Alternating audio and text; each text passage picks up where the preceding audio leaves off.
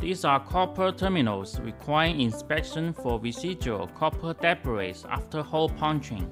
As observed, some holes are fully clear while others contain copper shavings.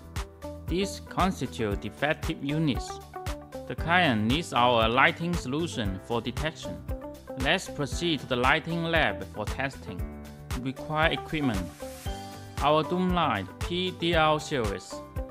Achieve uniform illumination via diffused reflection from perimeter LED beams within the dome structure.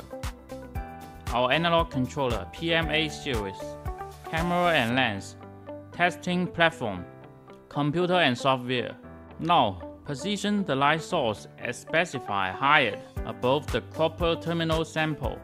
After powering on, adjust focus, aperture, and observe real-time software feed. Defective holes retain visible copper debris, while clear holes show complete darkness, indicating compliance.